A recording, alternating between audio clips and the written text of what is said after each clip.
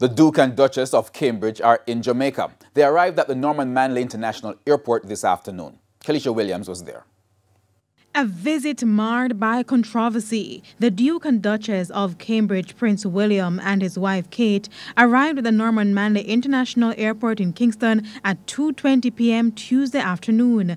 Dozens turned up to roll out the red carpet. Among the dignitaries in attendance, Foreign Affairs Minister Kamina Johnson-Smith, Opposition spokesperson on Foreign Affairs Lisa Hanna, and Chief of Defense Staff Antoinette Weems-Gorman. First, a ceremonial welcome by the Guard of Honor as the media, both local and international, stood on the sidelines waiting for the perfect photo and video opportunity.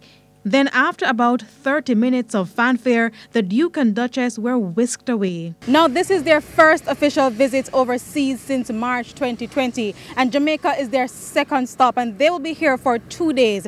Previously, they were in Belize, after which they will move on to the Bahamas. Now, the last senior royal visit to all three countries was Prince Harry in 2012. This occasion marks the Queen's 70th year on the throne, the Platinum Jubilee. Some have argued that the purpose of this visit is to shore up more support for the Queen in countries like Jamaica, where she is the head of state. So why did Jamaica welcome them here? We've always been a courteous country, and we've always been a respectful country. These are young people who are representing a system that we are looking to perhaps sever ties with.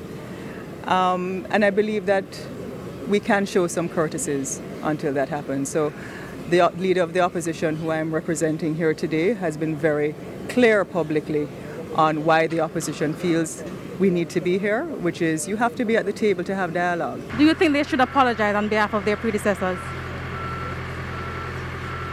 I think Britain at some point needs to apologize. Kelisha Williams, TVJ News.